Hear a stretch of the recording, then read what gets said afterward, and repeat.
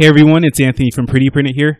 In today's video, I'm going to extend on the very first PDF generation example that I created a couple of months ago, and I'm going to extend it by adding CSS into the generated PDF.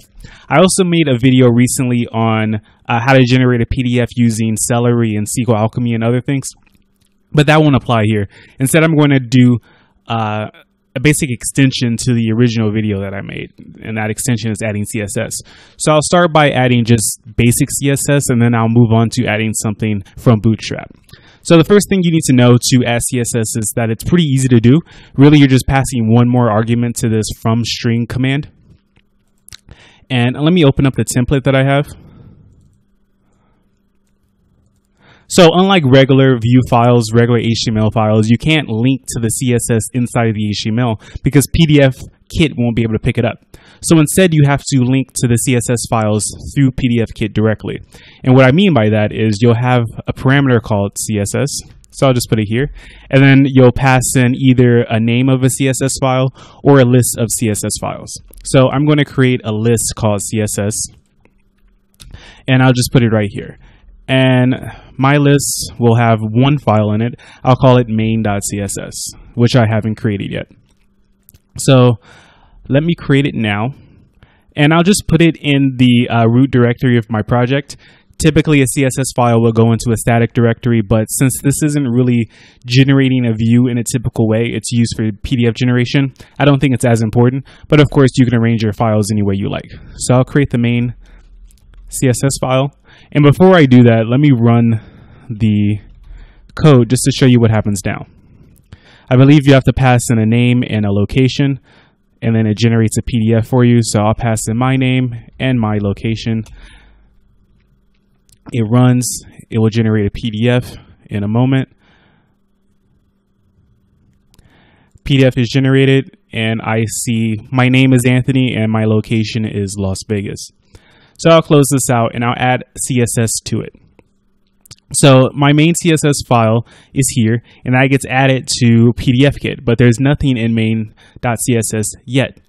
But what I could do is add a simple style to change the background color of the body. This will be pretty ugly, but it will demonstrate exactly what's going on. So I'm going to change the background color to blue, and then save everything and run this again. So let me make sure my server restarted, and it just did. And then I'll run the same route, so Anthony Las Vegas, but this time when it generates, it should take that CSS file and apply the styles to the HTML and the template. So once it generates, let's see if it does that. And if it works, we should see an ugly blue for the background. And that's exactly what we see. So of course there's margins to it. Those are adjusted through PDFKit directly, but I'm not going to talk about that. I'm basically focused on the actual CSS that will style the HTML file that you are using in your template. So that's what I have here. And now let's move on to a more interesting example. Let's take one of these Bootstrap examples and convert it into a PDF. So I'm looking for something that's pretty simple that won't have any won't have any JavaScript. It has CSS, of course. You can't use JavaScript in the PDF because they're not dynamic by design. So I like this starter template. So I'm going to take this and modify it. I have the Bootstrap code here, and I don't know if it comes with the examples. It doesn't. So I'll just copy the source from here, and I'll remove the JavaScript parts just to make it easy. So I'll create another template, and I'll call this bootstrap.html, and I'll add that. And now let me get rid of anything with JavaScript in it. So we don't want that. And I'll get rid of the comments too because it's just taking up space. So let me see if there's any more script tags. No. Now the next thing I want to do is take the CSS out, but I'll have to get the files for this. So let me look for CSS. So .css, I have the main Bootstrap file, and I have this viewport bug workaround.css, and then I have jumbotron.css. So I'll remove this one first. And first, let me see what it looks like without, I'll take out the icon too. I want to see what it looks like without generating it in a PDF, just showing it directly. So I need the bootstrap.min and I need jumbotron.css. So I'll find those. Here's bootstrap min. So I'll just move this into the template directory for now. And then jumbotron CSS. Let's see if I have that anywhere. And I do not, actually. So let's see what it looks like without jumbotron. Let's see if we can get away with not having jumbotron. So I forgot to change the path of the CSS. So what does it look like? Okay, that's not too bad. And this is all static. So I'll remove jumbotron because I won't have it. And I'll move this bootstrap.min from the HTML file and I'll put it here in my generate.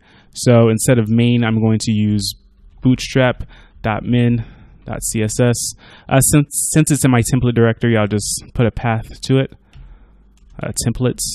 And then the template name is going to be bootstrap instead of PDF. So I'm going to have to pass in the parameters still. Well, actually, no. How about I just take them out just for simplicity purposes. So it won't depend on a name or a location anymore. So I'll remove all of that.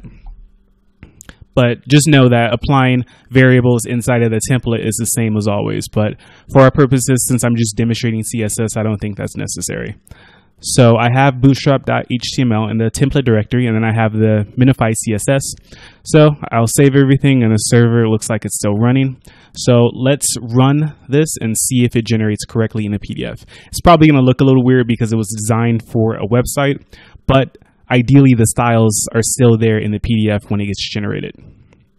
So it's generating, output is done, and now we see how it is kind of styled like Bootstrap. It's not completely 100% the same because there are some styles that it can't handle. Where's my Bootstrap HTML? But basically the idea is it works pretty well. I mean, that's what it looks like here, and here's what it looks like in the HTML file. So when you're doing this, you have to make sure that the CSS you're using is compatible with the PDF. Obviously, this is for a website, and a PDF document is different. But you can see how there is some styling here, and it kind of has the buttons for it, but it's just not exactly the same because it's just not capable of doing everything that you would like. Like you see, there's no project name header as well.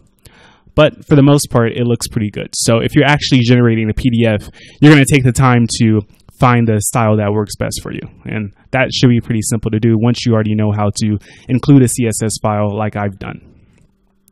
So that's it for this video. If you have any questions about adding CSS files to PDFKit to be generated in the PDF, just leave a comment down below.